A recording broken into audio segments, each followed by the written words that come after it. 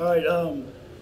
First off, what a crowd! You know, it's great to see the community come out, and you know, I said when we got this job, we wanted to build a program that the community, the state, was proud of, and glad we're doing things that they want to come out and support. So, big thank you to the fans. Obviously, they made an impact. Got loud there late. That was a really good college basketball game. Really proud of how our guys fought, you know, getting down in the second half. I think we outscored them 18-6, 14-4. You know, I think 14-4 the last 7 minutes or 6 minutes, whatever it was. And it was just big boy basketball. And you had two really good basketball teams, MAC level teams, competing against each other. And guys made plays. I thought our stops down the stretch were huge. Made some really good defensive plays, and then guys stepped up on the offensive end. Coach, let's talk about your energy getting these guys fired up.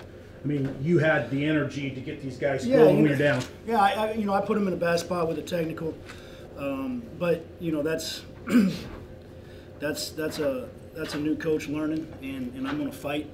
You know, I don't know. You know, we're not.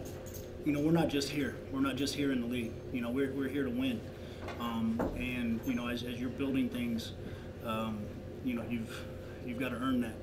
And that's just my competitive spirit, fighting for these guys. And that was a difficult game to officiate. You know, like it was hard, really physical game.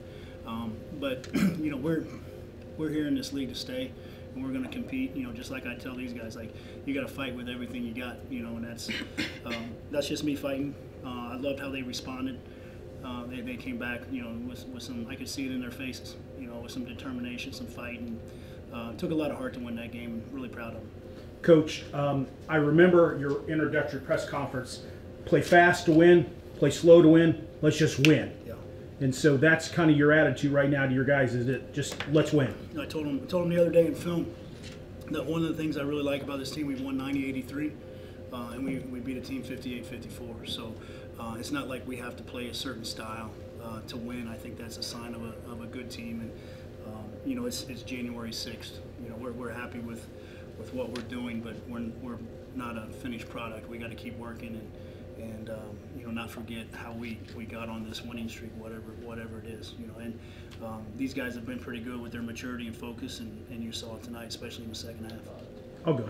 Peyton or Boogie, what's it like sitting next to this guy, full of energy? I mean, he's as fiery, and I mean, I actually pulled out the YouTube clips when he was playing at IU and was watching those during the game. But what's it like having this guy as your coach, so full of energy? No, I think it's great. It keeps. Depends on the day, right? I mean, we can go with that. But I think it's great because he keeps us accountable, and you got to bring your energy or match it or go past it, or you're just not gonna play. You just got to play hard. He just wants everybody to play hard and play together. But I love his energy. That's why I came back. So. What about you, Boogie? Yeah, I think his energy fits us really well. You know, we're not going to back down from nothing on the court. He's not going to back down as well, no matter the situation. And, you know, like you said, we did have a little tech spurt, but I feel like we was on the same page, and I feel like that kind of sparked our run. And so I love it. We love it. Be good.